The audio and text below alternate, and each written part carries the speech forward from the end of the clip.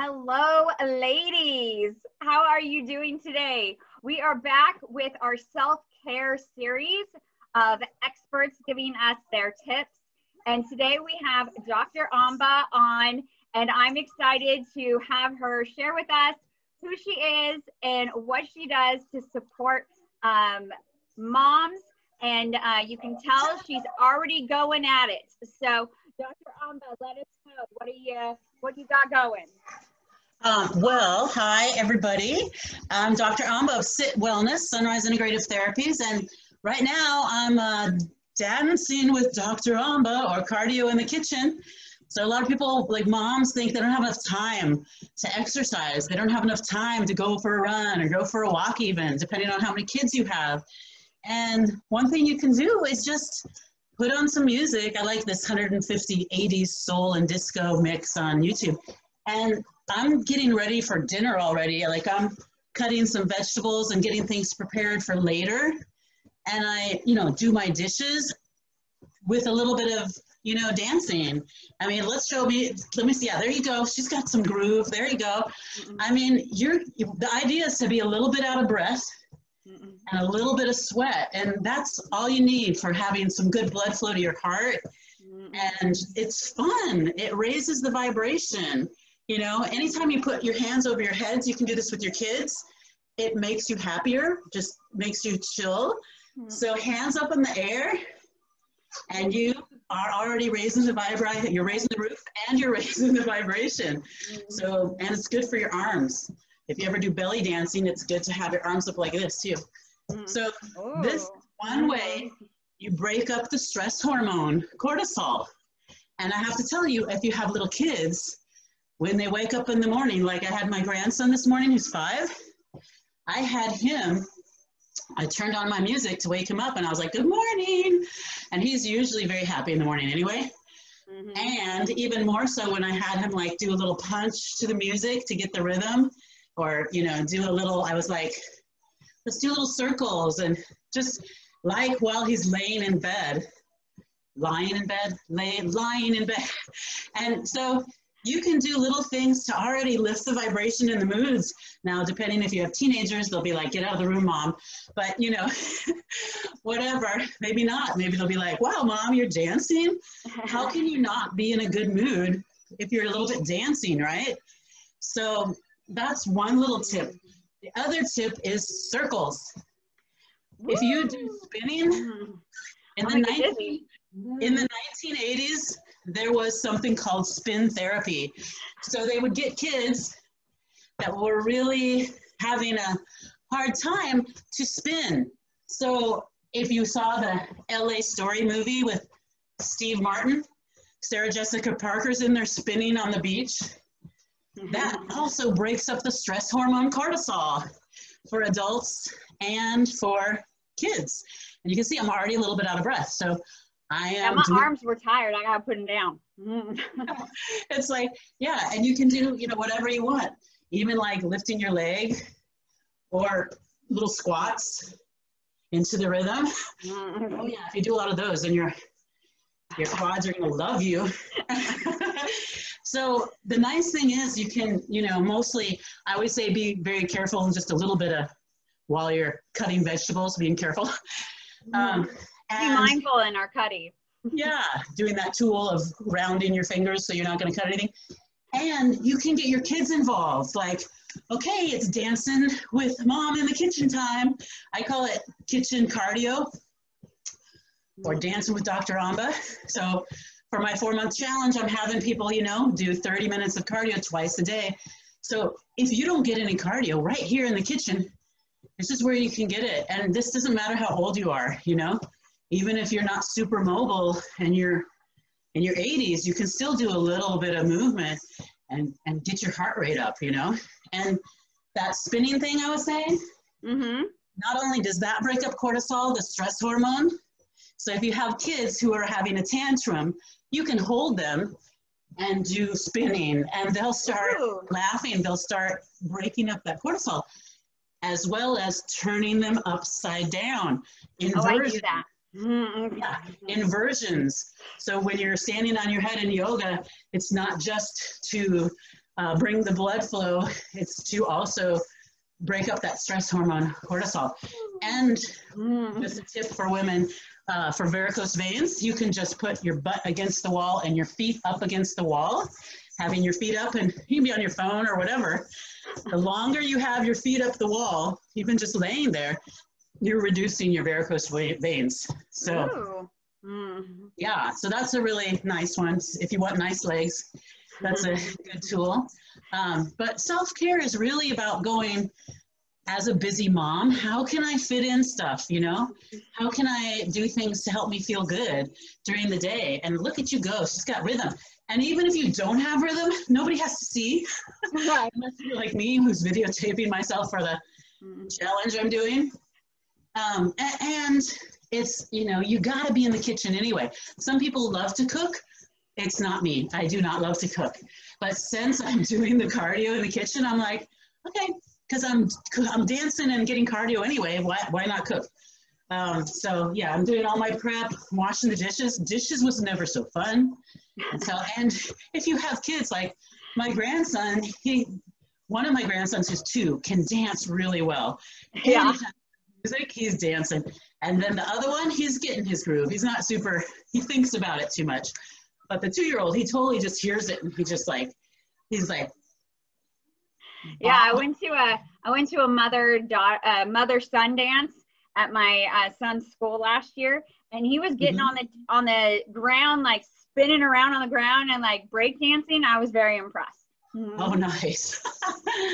Well, I am a doctor of medical Qigong therapy, Chinese energetic medicine, and this is part of energy. It's like your energy, your circular your circulation of your body. You want the blood to flow. They say like hinges get rusty if you don't open the doors and open the windows regularly, you know. We don't want our hinges to get rusty, you know. Doing little head rolls, doing shoulder rolls, elbow rolls, knee rolls, ankle rolls. We want the energy to flow through easily, because when you have pain in your body, we say in Chinese medicine, that's stagnation. Energy, blood can't flow through easily. And be mindful with the head roll not to go backward too much, because I have a chiropractic friend who's like, people roll their heads and they can hurt their neck, don't roll. So I highly recommend don't go backward, go forward in half moons. And then you can go back to the other side with your ear. But mindful not to, maybe younger people can do the whole backward. I don't know, talk to a chiropractor on that, because my chiropractor's like, no back ones on that roll. So be mindful, careful with your neck. But one thing is, if you do have a tight neck, really slowly do the rolls, and that will help you come out of a tight neck. I really like to have my emotions expressed in a healthy way so that I can keep my vibration higher. So one self-tool you can do also is notice if you find yourself being stressed and figure out, what am I stressed about? And then, is it fear, like fearless generations? Is it worry, which is, I say, the mom's one, and fear is related to kidneys, worry is related to the spleen. So sometimes people having a hard time to lose weight, it's related to being worried too much and not trusting enough that everything's going to be okay, trusting God or divine, whatever you call source. And then heart is anxiety, nervousness, expectations not met. These are acquired emotions, not emotions you're born with. You're born with virtues. So you're born in the heart with joy, tranquility, order. You're born in the spleen with trust, openness, sincerity. You're born in the kidneys not with fear. You're born with self-confidence, inner strength, and wisdom. And the liver, my favorite one, is acquired anger. If I have more room right now, I should totally show you my running man. Oh, yeah. And the, let's see. Oh, liver was anger, frustration, and patience. But the virtues you're born with, compassion, kindness, and patience. So mothers also have a lot of frustration, especially if they have teenagers or young adult, you know, where you're like, oh, I'm giving you this wonderful advice. Why aren't you following it? So you get frustrated. But, well, that's really about control. You're trying to control. So there's a lot of tools with Qigong, medical Qigong, not like Qigong exercises specifically, So yeah, there's a lot of things you can do to raise the vibration. Did I miss anything? Lungs are sadness and grief, but you're born with courage, integrity, and dignity. So sometimes when you see that you're doing something that you're feeling like that's against my integrity, I'm doing something that I'm a little bit ashamed of, you know, treating somebody maybe not with respect, or even Yelling at the kids. Yeah, like our kids were like not honoring that they can make some good decisions because we taught them well. Like then we can, or we feel ashamed because maybe they made bad choices. Well, in the integrity part of us, in the lungs, we can, you know, do things to help bring that up. And so that's a part of what I do. But the most big tool I'm giving you in this short little time is to move your butt, because you can bring your vibration up. Swim. I hope they're dancing with us. Yeah. So anything to get yourself moving and you feel happy. And depending on the age of your kids, they can dance with you too. And especially in this time of COVID when people are at home with their kids a lot, you know, what are they doing for PE? If you don't have California weather where you can go for a walk, maybe you can just dance in the kitchen, cardio in the kitchen, or dance with Dr. Amba. Yeah. Can I say my offer for Sure. this 4 months? This 4 month, I'm not sure when it's coming out this, but the 4 month challenge is $20.21 for 4 months. And you get a bunch of videos of me dancing in the kitchen, teaching Qigong, teaching yoga, giving 5-minute meditations that people can do, guided meditations. And it's all about healthy habits, getting into the pattern of doing healthy habits. And people can win up to $1,500. So that's kind of fun. Yeah, and hopefully make friends, because it's all women. It's all women in Europe and in America. So I made it an easy yes because I want to do it. Can you hear this music?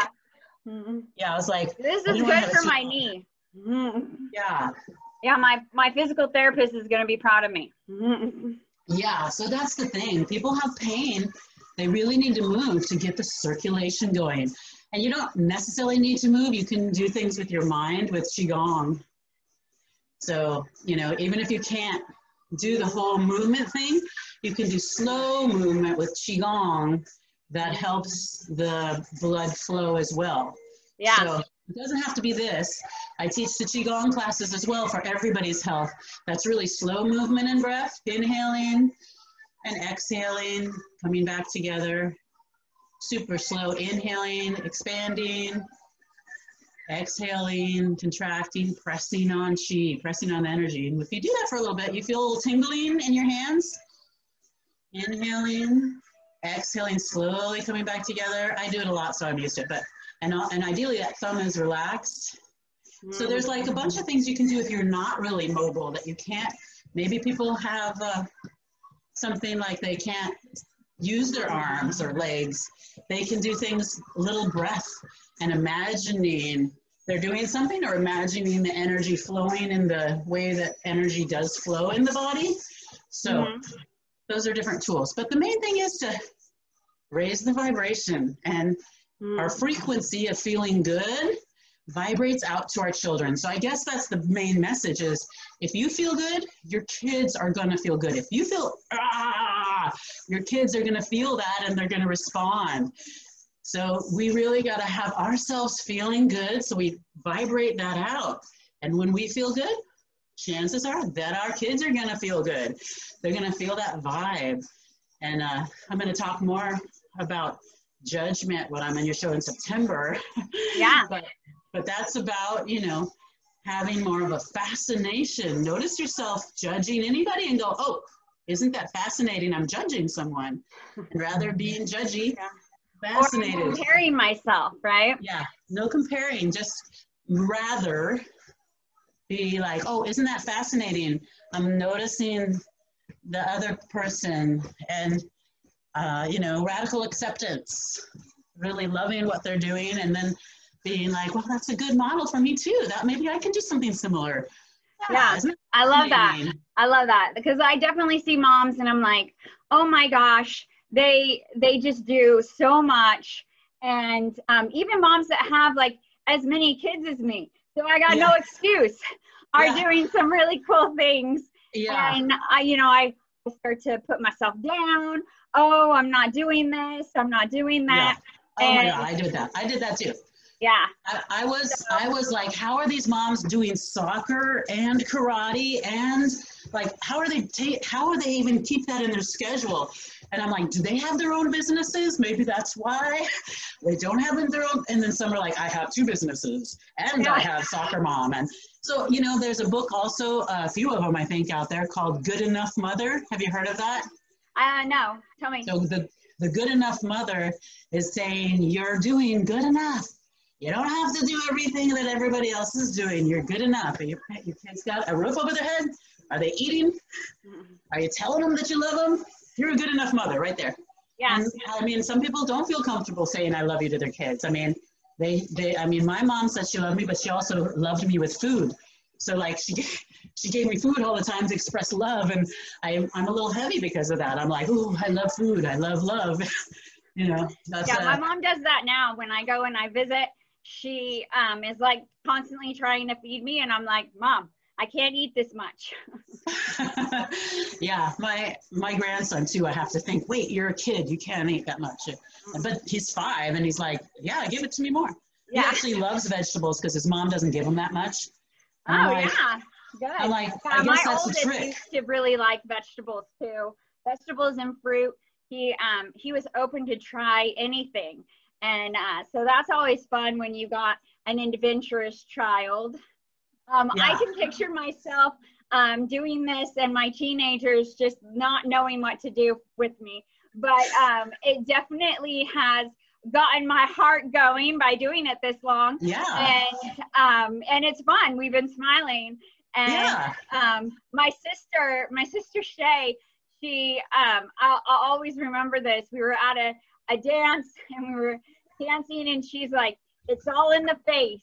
So regardless if you're dancing great, just have an awesome face, like you're confident, you know what you're doing, and you're having fun, and that's all you need. So you just Yeah, have that face going.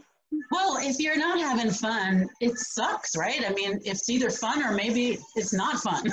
So Yeah. like, when you want to have fun days, I mean, you choose to have fun, you know, and dancing kind of helps you make that choice. Like, I'm going to do a little bit of dancing. Maybe not dancing isn't your thing, but you start and nobody's watching you. You can do whatever, you know, that dance like nobody's watching thing. Yeah, dance like nobody's watching.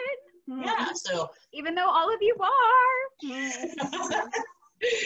Yeah. Whatever. Yeah, in my youth, I was a headbanger, so, you know. You have the long hair for that, yeah. Yeah.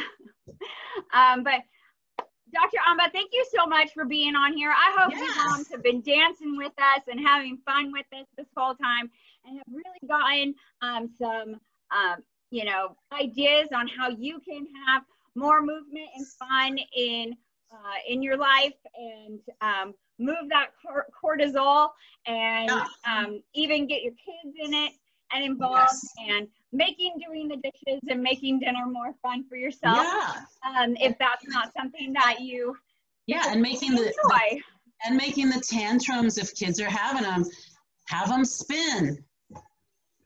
You know, because that helps, and you can even lift up the little ones and hold them, you know, while you turn circles or turn them upside down, and it breaks up the stress hormone. And that's just a Band-Aid, because really you want to learn to express the emotions in a healthy way, which that's what art's for. That's what dance is for. Dance actually expresses your emotions. So. Yeah, I love it. Well, thank you so much for being here with us. And remember, moms, we are practicing getting better at our self-care. And with all of these tips that we've been getting on this series, I hope that you have found something that is starting to work for you and that you are becoming a rock star with your self-care. We'll see you later, ladies. Bye. Bye. Thank you.